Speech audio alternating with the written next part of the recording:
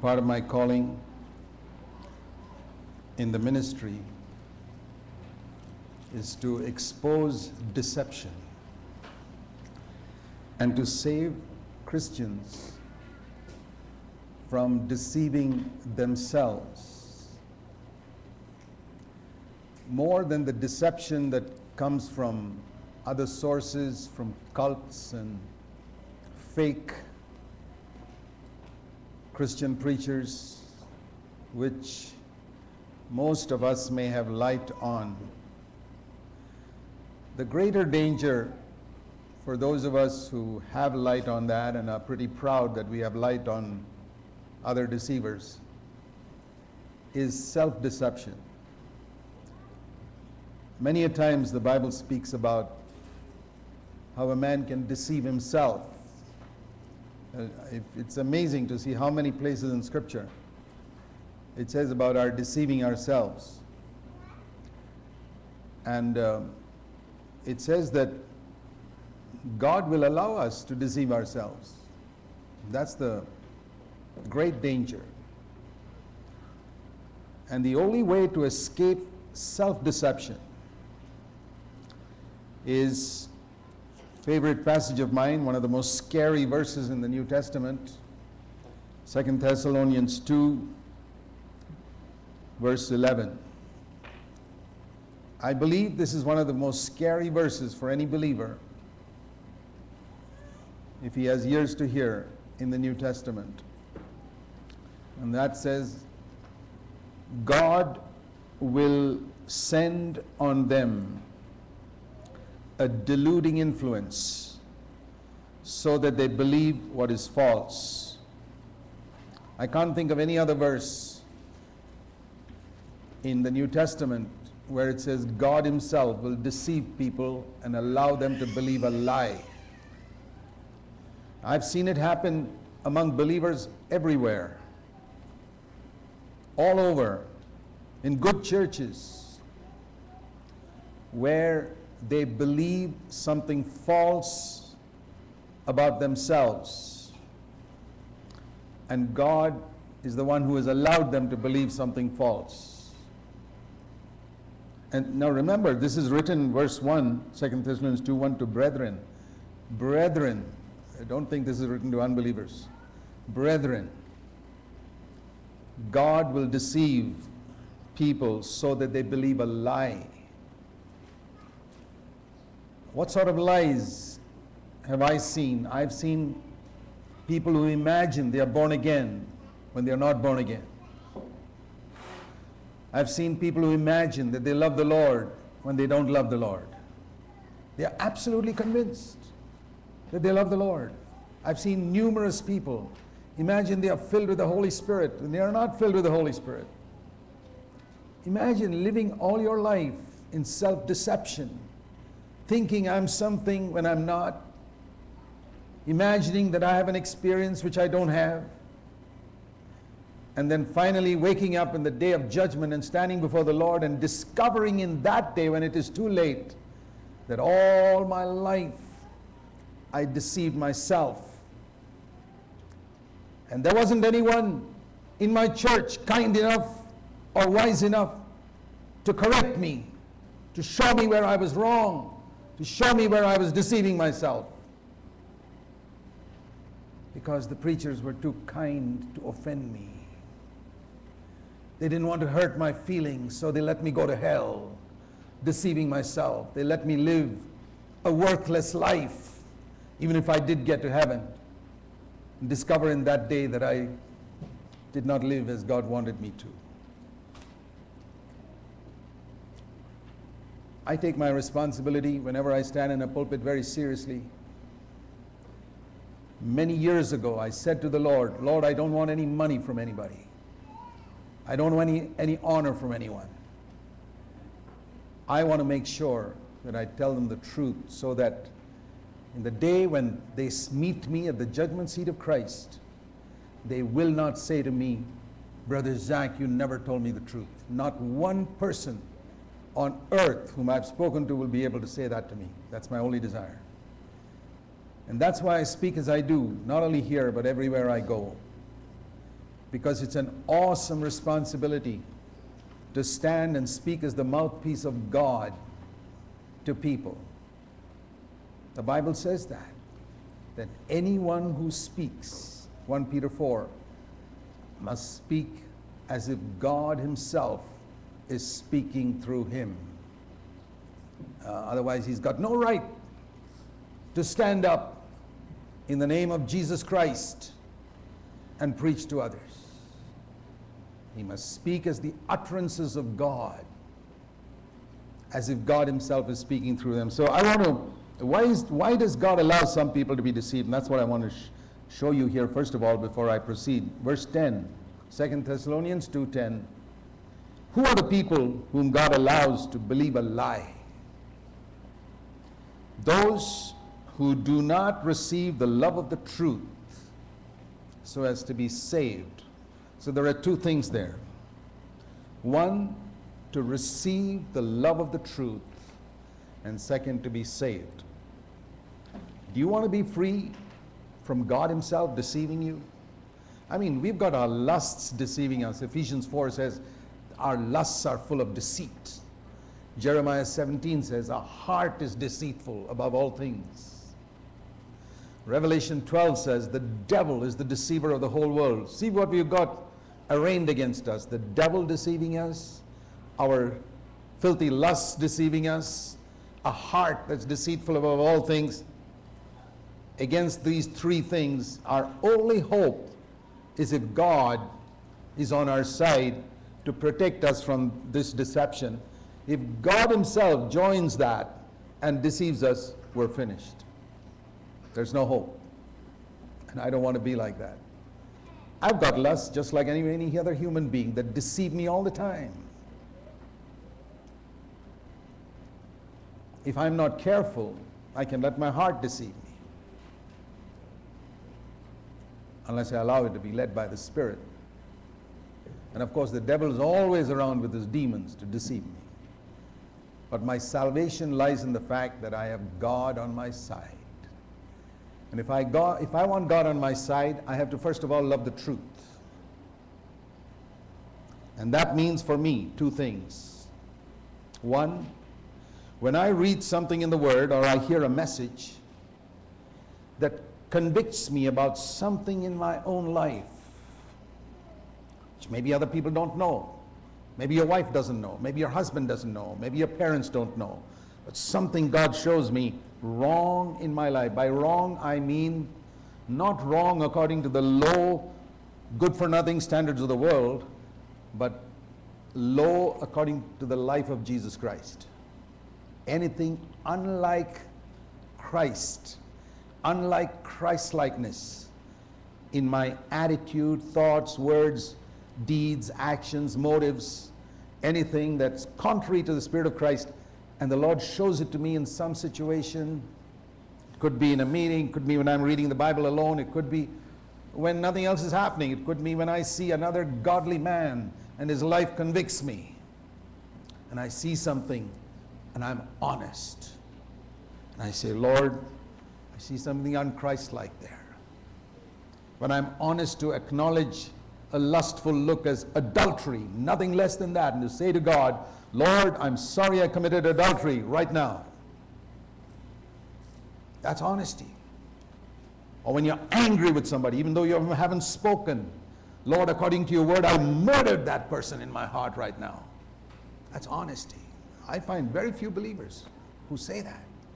And that's why they never get free from anger. They never get free from the lust of their eyes, even though they become 70, 80 years old, because they never called sin by the worst name that Jesus called it by. They always gave it some tender, nice name. You never get free from it unless you call it by the worst possible name. Call anger murder. Call lust adultery. Then you'll be free from it pretty quickly. Otherwise, you'll never be free. I predict you'll never be free. I've learned through the years to call sin by the worst possible name you can give it. And that's loving the truth about myself. Anything that God shows me, and not to justify myself. It's such a spirit of self-justification in the race of Adam, ever since the Garden of Eden, when God asked Adam, did you eat of the tree? And he justified himself blaming his wife. The second thing, there's a lot more to say on that, but you can meditate on it. The second thing about loving the truth is this, that when I read the scriptures and I study the scriptures carefully and I find some truth in scripture which is contrary to what I have believed up until now,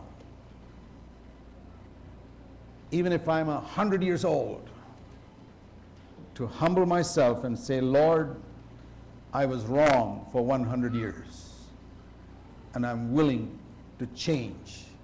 I'm willing to publicly acknowledge that my stubbornness and my arrogance and my pride prevented me all these years from acknowledging something I see so clearly in the Word. That's loving the truth. And when I love the truth, I will never be deceived. When I was converted, I knew almost nothing of the Bible. I knew the Lord's Prayer and a few things like Christ died for my sins. But there's so many other things in Scripture. I mean, if that was all there is in the Bible, you'd probably need only one page. Why has the Lord put more than 1,000 pages here? Scripture. Because there are a lot of other things in God's Word, more than Christ died for my sins and I'll go to heaven, my sins can be forgiven. And I didn't know so many things. But as I discovered things, you know, when we are young, just like little children, you teach little children something, you can teach them anything. You can teach them that the moon is made of cheese, they'll believe it. And like that, you know, I was in a church and I had to believe whatever that particular church taught me, their doctrines. And we start like that, but you shouldn't end like that, because what that church taught you could be wrong. So as I compared what that assembly I grew up in with God's Word, I found a number of things that they didn't talk about. They never taught about the baptism in the Holy Spirit and the gifts of the Holy Spirit, but I found it all over Scripture in the New Testament. So I decided I'm going to seek for something my church does not teach me. And I'm glad I did. Otherwise I'd have spent all my life missing out on something God had for me. And I saw things, I had to change my views on many things. They taught me that the church would never go through the tribulation. When I looked in Scripture in Matthew 24, Jesus said clearly that I'd go through it. I changed my view. I changed my view on whether Jesus came as a man and was tempted like me in all things. I didn't believe that before. There are many, many things that changed and I had to publicly acknowledge I was wrong. Now I've seen Scripture. That's loving the truth. You know, it's very difficult for people who have been believers for many years to acknowledge after that, I was wrong. Dear brothers and sisters, would you rather humble yourself for a moment and acknowledge you were wrong and have the joy of never being deceived for the rest of your life, or save your dignity and your false sense of pride there and allow God to deceive you for the rest of your life? It could be a little thing or a small thing. People talk about little commandments. Little commandments given by a great God. Are they little anymore? No. Concerning the Old Testament law, Jesus said not one jot or tittle would pass away. That's like our saying, dotting the I's and crossing the T's. Now when you write a letter, even if you don't dot the I, people will still understand what you said. But in the law, Jesus said you got to dot every I. And I apply that to the New Testament. That means every little thing. Is a dot over the letter I important? Jesus said it is. And is a little commandment, a very, very little thing in Scripture important? For me it is. I'll tell you why. Because I don't want to be deceived. I don't want to spend my life living for the wrong thing. I don't know about you, but I see there's only one life God's given me to live. And I want to live it totally according to the manufacturer's instructions.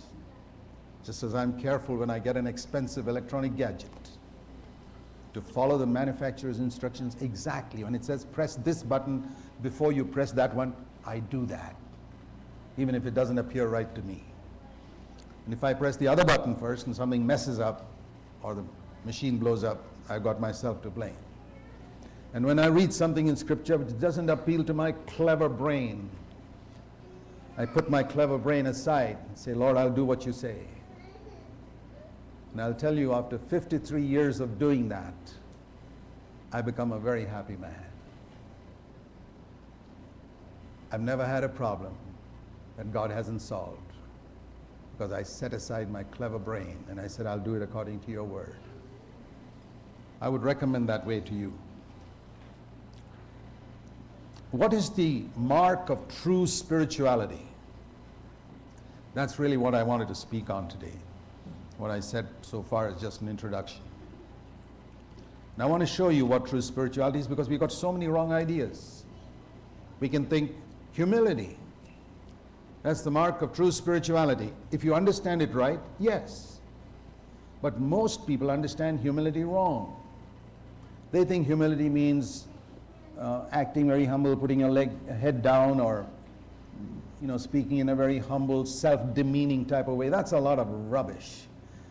I never see Jesus speaking in a self-demeaning way. Oh, I'm such a wretched sinner. You think that's a very humble man who gets up and says, I'm such a wretched sinner? I don't think so at all. I've heard enough people pray in public, Lord, I'm a wretched sinner. They don't believe it one bit. If somebody else said that about them behind their back, that guy was wretched, he'd be pretty upset. That's the proof that he doesn't believe it himself. A lot of hypocrisy in prayer. A lot of pious rubbish. A lot of people think if I'm upright or if I dress in a proper way, that's spirituality. These are all important. But the mark of true spirituality is something far deeper than all this. And if you don't understand it, you can be deceived all your life. For example, humility. Can you tell me one verse in Scripture that tells me how Jesus proved his humility, and where was his humility seen? Of course, Jesus is the greatest example of humility, because he said in Matthew 11:29, learn from me, for I am humble. He never told us to learn from him how to preach or how to sing. I mean, we spend so much time learning how to preach and how to sing, but Jesus said, learn humility from me, learn gentleness from me.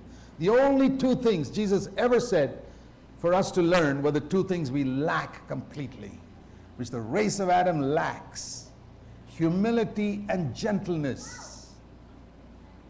We think gentleness is an effeminate thing for women. It's not. A strong man is gentle. Weak men are hard. Jesus was the strongest man that ever lived, and he was humble and he was gentle. We've got a wrong understanding of strength. We think strength means shouting, yelling. Jesus never did that. I remember in my preaching, as I've sought to understand the Lord's ways, I feel that if I have to shout and yell, it means I can't trust the Holy Spirit to take the words home to people's hearts. Jesus never had to do it. He was forceful in the way he spoke, but he was humble and gentle. And his humility was not seen in his acting like a doormat before men. Being like a doormat and let everybody tread over you, that's not humility. No. We need to understand it right. You can take the letter of Scripture and see, Jesus said, when somebody slaps you on one cheek, what should you do? Turn the other cheek. He said that in Matthew 5. Let's see what Jesus himself did. You can't have a better example than Christ. John chapter 18. When the high priest asked Jesus something, when he was standing before the high priest at his trial, John 18:19.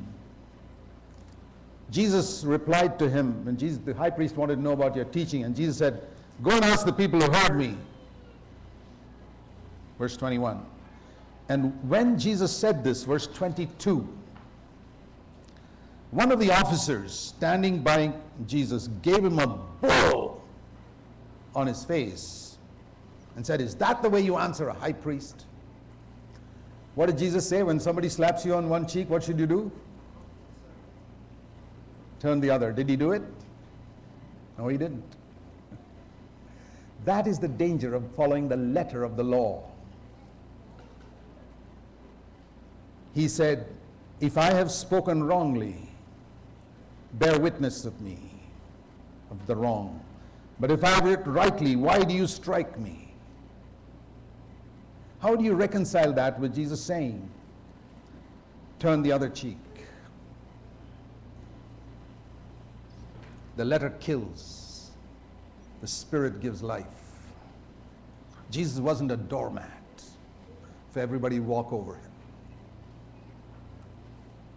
He asked for his rights. If I have spoken what is right, why do you strike me? People take one scripture and live by that. That's how you go into wrong doctrine. You can take this scripture and live by this and go to wrong doctrine too. I presume they struck him again. He kept quiet. The meaning of what Jesus taught is, don't fight with people. You can ask for your rights, but if they don't give it to you, leave it in God's hands. We can ask for our rights in a court of law if you're accused falsely, but if they don't give it to you, well, trust God then. But we don't have a spirit of fighting back with someone who strikes me on one cheek. That's just an example. Where was Jesus' humility seen? I'll show you. As I said, it was not in being like a doormat. What is true spirituality? It's not being like a doormat. It's not in speaking always very nicely. You remember Jesus turned to the Pharisees and said in Matthew 23, said about them, you serpents, you generation of vipers, how will you escape the damnation of hell? That's in Matthew 23, verse 33.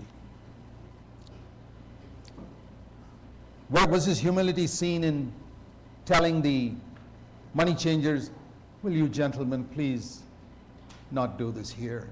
No. He took a whip and chased them out. Learn from me, for I am humble and gentle. That doesn't look very gentle, does it?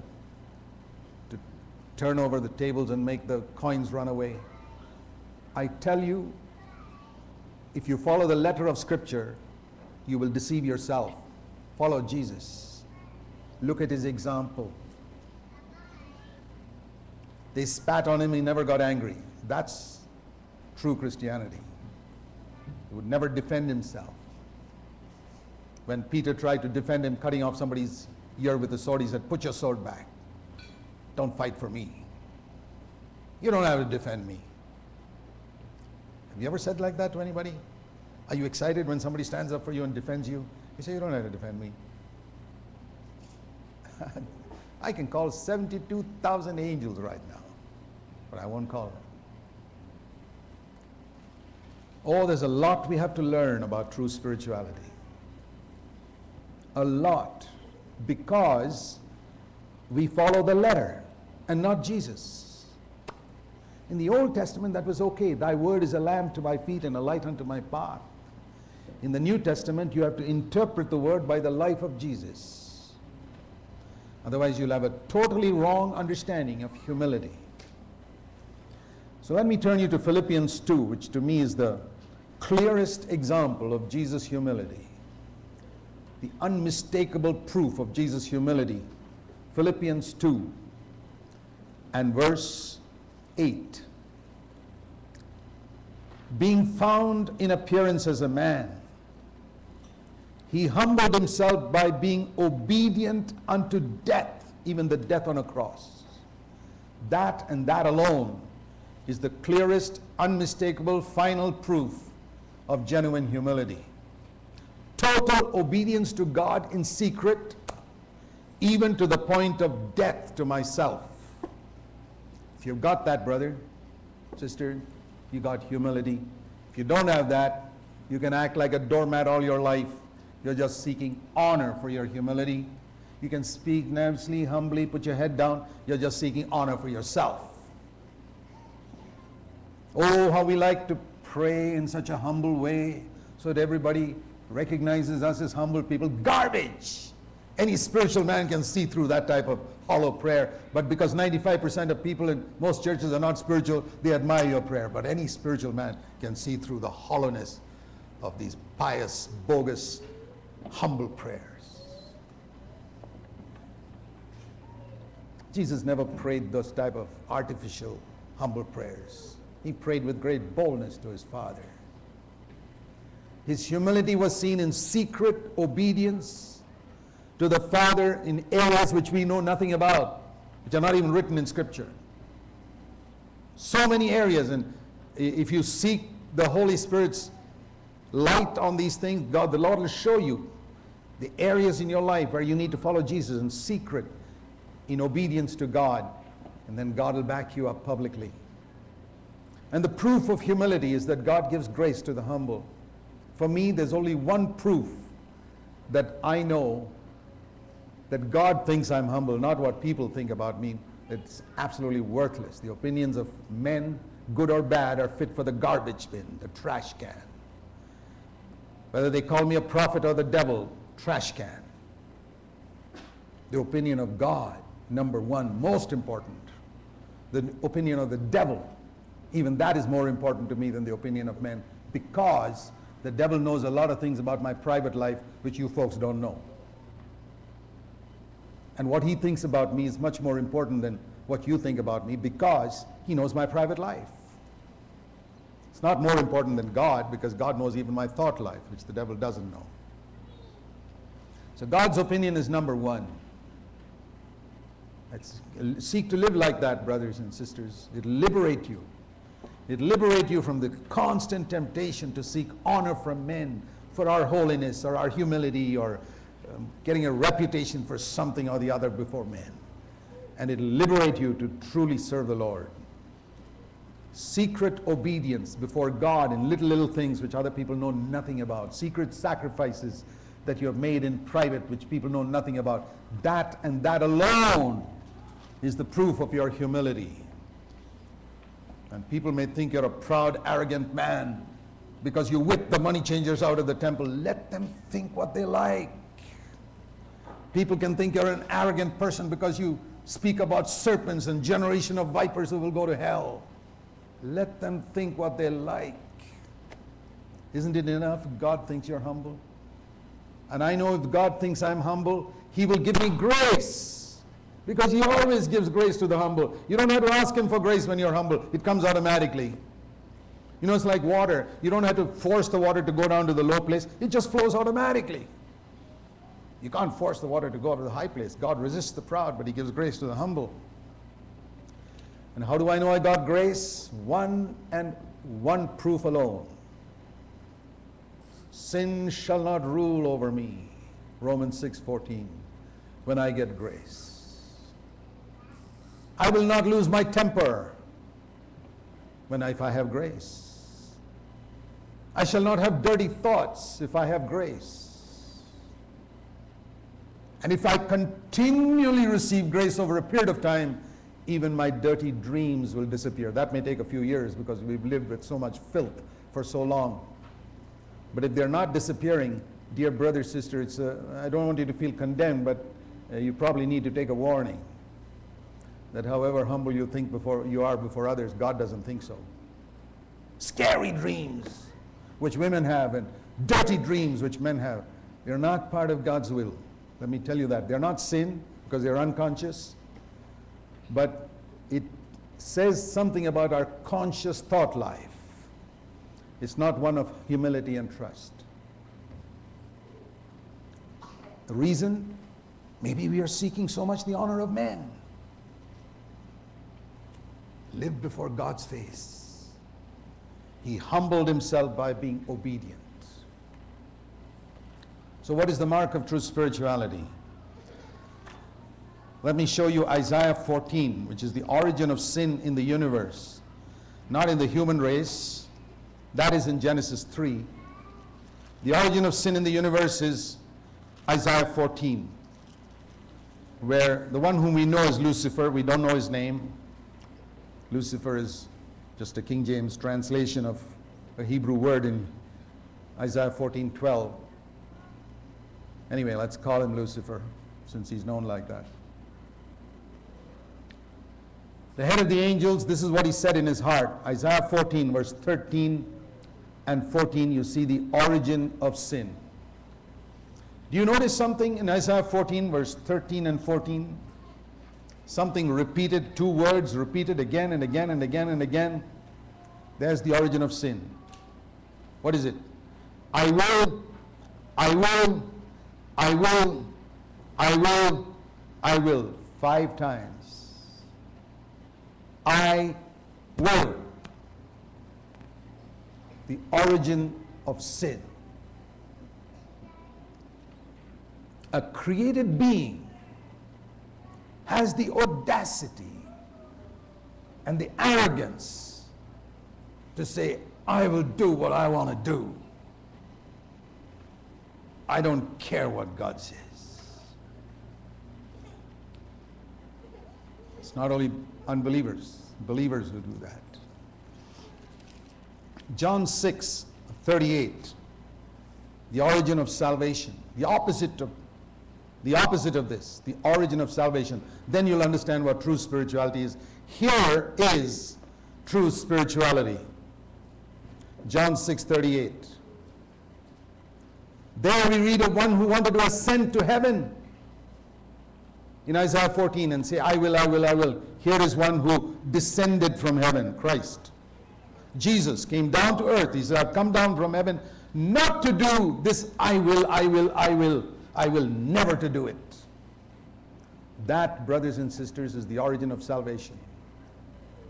The opposite of what Lucifer did. Not to do my will. Not to do my will. Not 5 times, but 1,000,000 times. In his 33.5 years, he never did his own will, but the will of him who sent me. That is the meaning of the cross. If you want to understand what it means to take up the cross, here it is. To take up the cross every day, here it is. Not my will, but thine.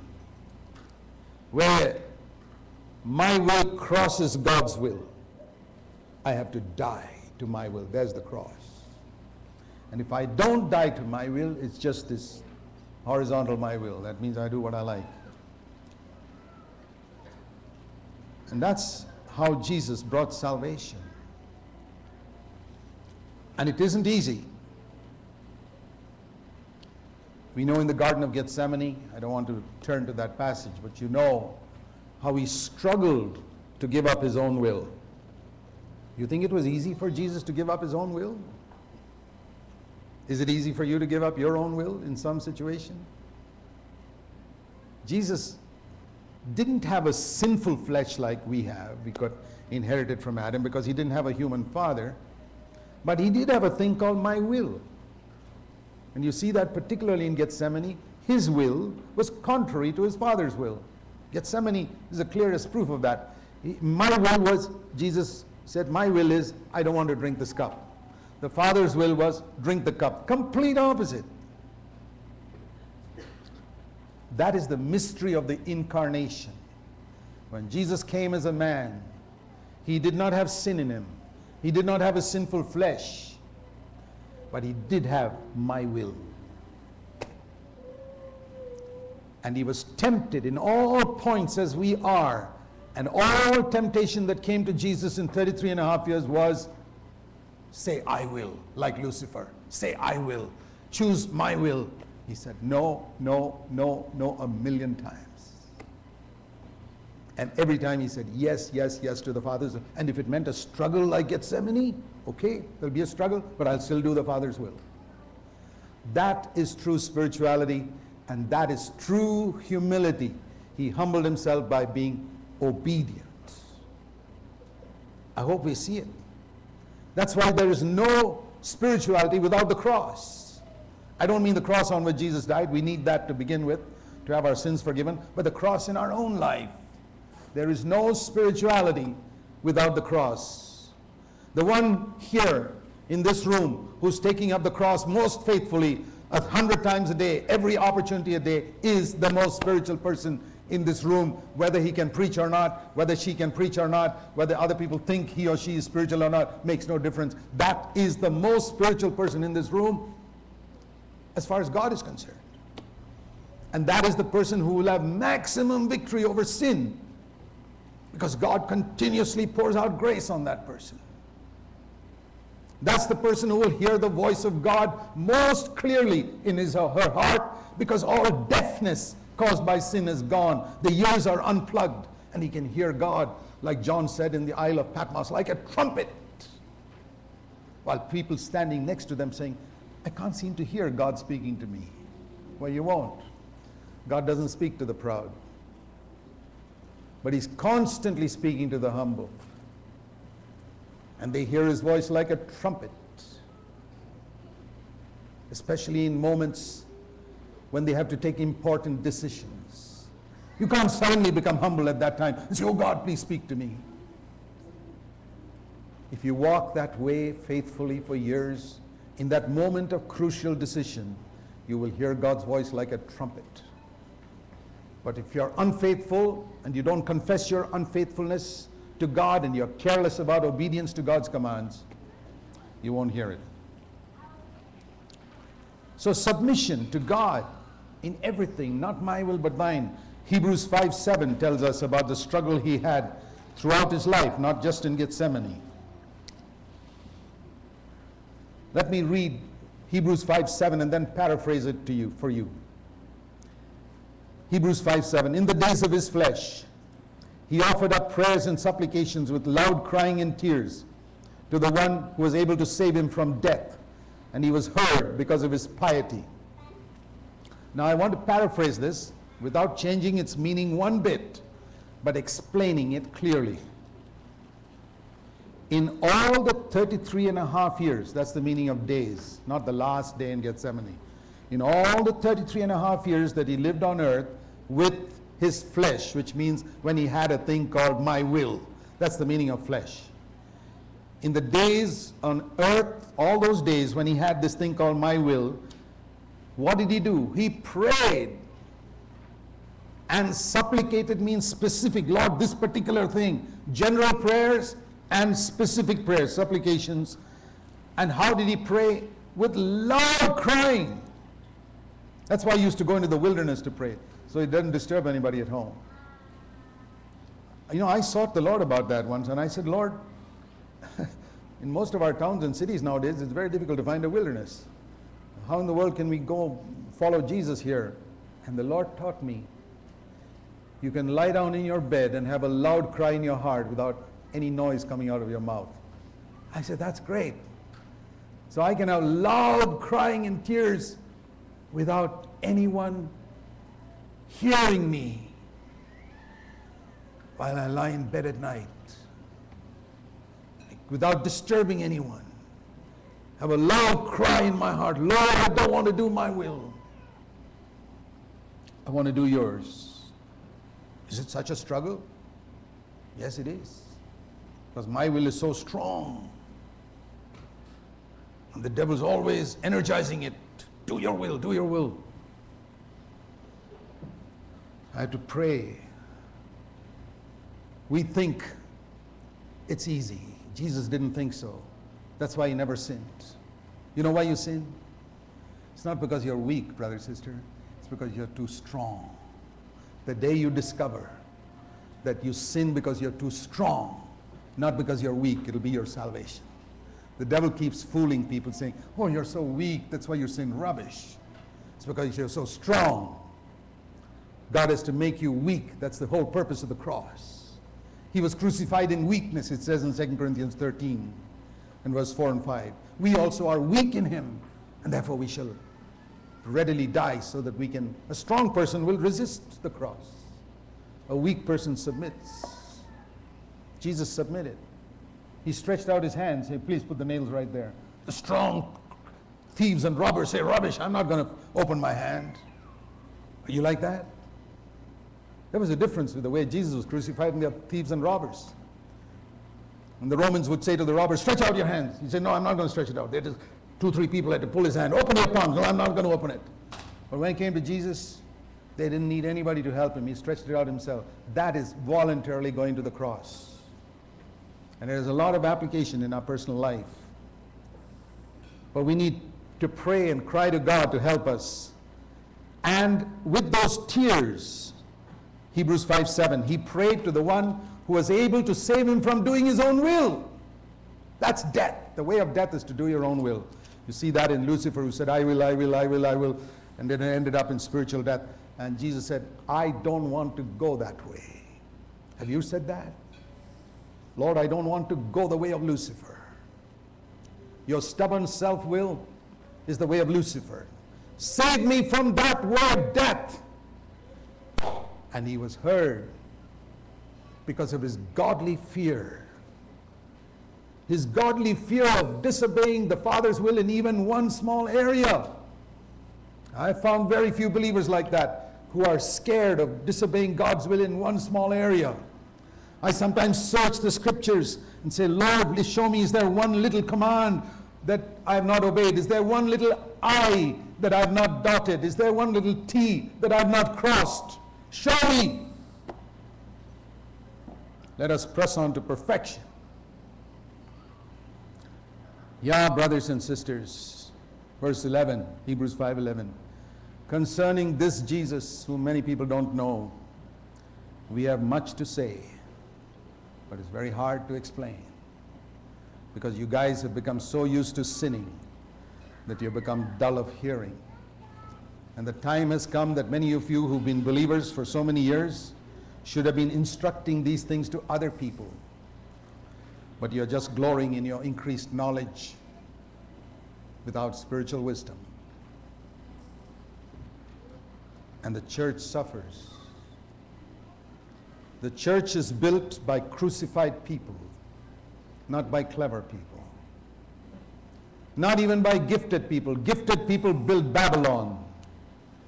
Jerusalem, the true church, is built by crucified people who walk the way of the cross. Matthew 16, we read three things that Jesus began to speak here for the very first time. 3 things that Jesus began to speak for the very first time to his disciples. Number 1, the church, verse 18. This is the first time that he spoke to them about the church, which Satan would not be able to overcome. Number 2, from that time, verse 21, he told them how he would suffer and die on the cross. That's the second thing he said for the first time. Number 3, for the first time he taught them, verse 24, if you want to follow me, you got to take up the cross too. Those 3 go together. Building the church, Jesus dying on the cross, we dying with him. They all go together, and that's how the church is built, against which the gates of hell will not prevail. And that's a truth which the God of this world has blinded the minds of believers to, that they don't see it. He's not blinded their minds to forgiveness of sins. They know their sins are forgiven. He's blinded the minds of unbelievers to that, but he's blinded the minds of believers. I see it like this. Unbelievers have been blinded to the truth of Jesus dying on the cross. Believers have been blinded to the truth of their dying on the cross. In simple terms, it's that. Has the God of the world succeeded in blinding your eyes to the truth that you died on the cross? Are you still living? He couldn't blind Paul. Paul could say, it's no longer I finished. I died with Jesus on the cross. I'm crucified with Christ. I don't live. I don't live means I don't do my own will now. You go to the graves and you see, does anybody there do his own will? No, it's finished. He was stubborn as long as he was alive. As long as she was alive, she was stubborn, but not now. She's dead. She doesn't live. He doesn't live. That's why this truth of submission is something that the Lord emphasized so much. You know, He made a woman to be submissive to man, to demonstrate right from the beginning of creation how the church would be submitted to Christ. And wherever a woman rebels against the authority of man in a home or in a church, or wherever a woman acts like the head of the home, it's the spirit of Lucifer, whether you know it or not. Maybe you were unconscious of it till now, but I've got to tell you the truth. And that's why you find that in the world today there's the effort by the devil to break down the distinction between man and woman in the way they dress, and now even in marriages. It's all the work of the devil. If you understand, if you know God, you'll see behind all this controversy, which they call a political debate and all this rubbish, it's God and the devil. And a Christian sees it. It says, Genesis 1:27, when God created man in His own image, He created them male and female. And the devil says, no, it's male and male. God created them female and female. Rubbish. He created them male and female. The devil tries to erase that distinction. That's his aim. Because this principle of submission disappears. If it's male and male, it makes the church equal to Christ. You see that? No, the church is to be submissive to Christ as a wife is to the husband. He made Eve to be a helper to Adam, not Adam to be a helper to Eve. He created Adam first. And that's why he says in Deuteronomy and chapter 22, verse 5, a woman shall not wear man's clothing, nor shall a man put on a woman's clothing. For whoever does these things is an abomination. Do you know the meaning of abomination? You see, what is God emphasizing there? He's emphasizing the distinction between male and female, which the devil is trying his best to destroy in every way possible. Once you see God's thought in this, I tell you, it will give you a completely different picture of what's happening in the world around. We just read the newspapers, we hear preachers and say, oh, this is not serious, that's not serious.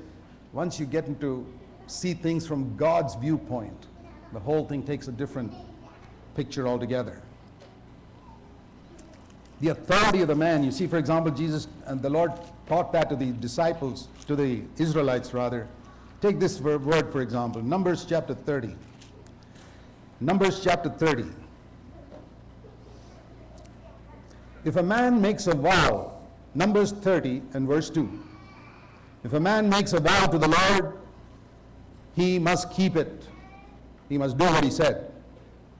But if a woman, verse 3, his wife, or a woman who's not married, makes a vow, if the father, verse 4, hears that vow and cancels it, she doesn't have to keep it. Or if she's married and her husband hears it, verse 7, and cancels it, she doesn't have to keep it. But if a man says something, he's got to keep it. See how the Lord is saying that the daughter is under the father and the woman is under the man. You read that passage sometime. Because it's all portraying Christ and the church. We don't see this. That's the reason why the Bible says a woman should veil her head to show that she's submissive to the man. It's a picture of Christ and the church again. We can take all these things out. Well, who bothers about dotting the I and crossing the T?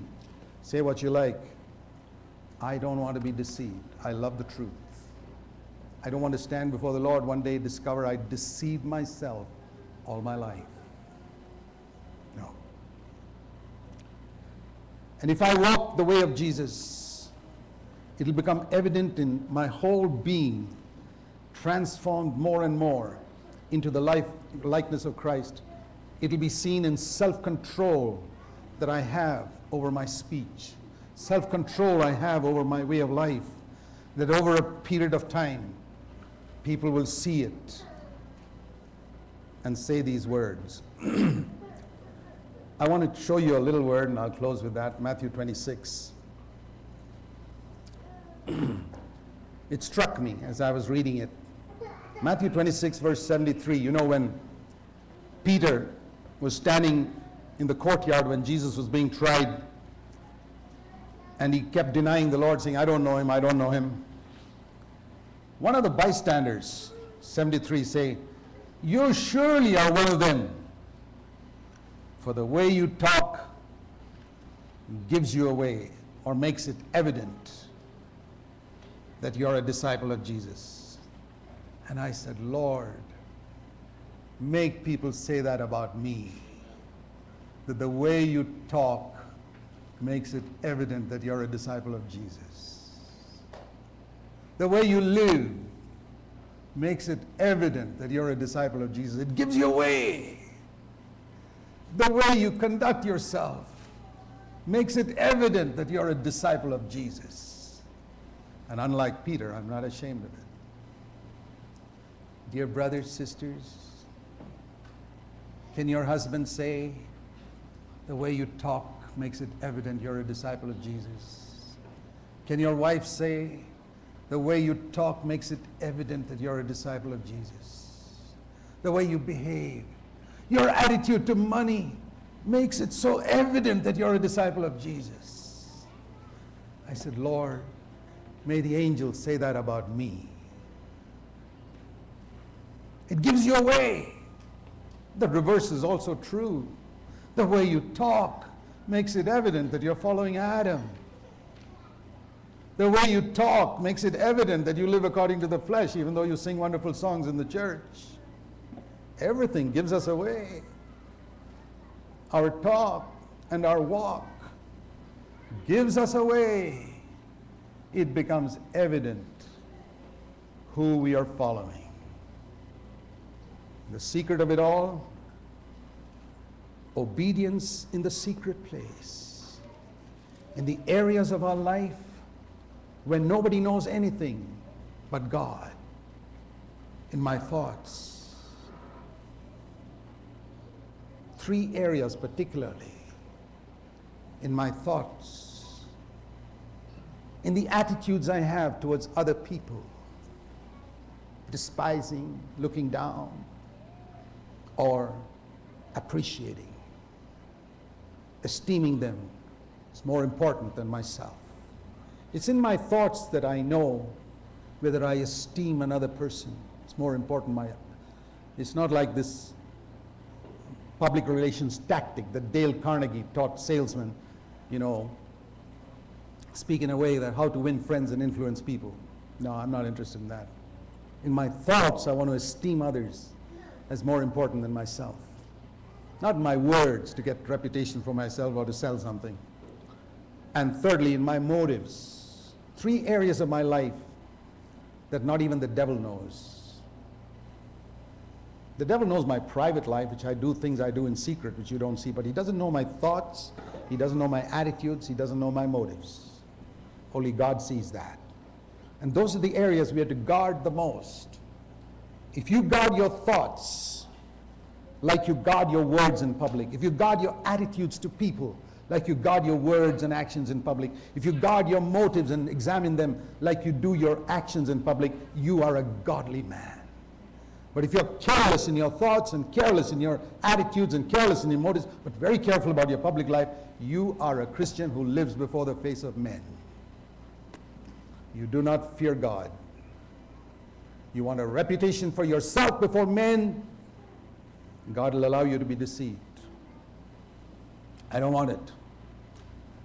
I cry out to God with loud crying and tears in my heart, save me from this death. Save me from the death that comes through doing my own will, living before the face of men. Lord, I want it in secret. I want the angels, if they could look at my thoughts and say, that gives you away, makes it evident that you're thinking like Jesus. If the angels could see my attitudes to people in my private thoughts, they should be able to say, that gives you away, man. It's evident that you have the attitude of Jesus. And if they can see the motives with which I do certain things, they should be able to say it gives you a way, evident that you have the same motives that motivated Jesus throughout his earthly life. Dear brothers and sisters, is that possible? It was not at all possible under the Old Covenant. Wonderful New Testament truth. We can walk as Jesus walked. You can have unbelief, say not possible. It's exactly what the devil wants you to say. Or you can confess like Jesus by the power of the Holy Spirit. I can do all things through Christ who strengthens me. Let's bow in prayer.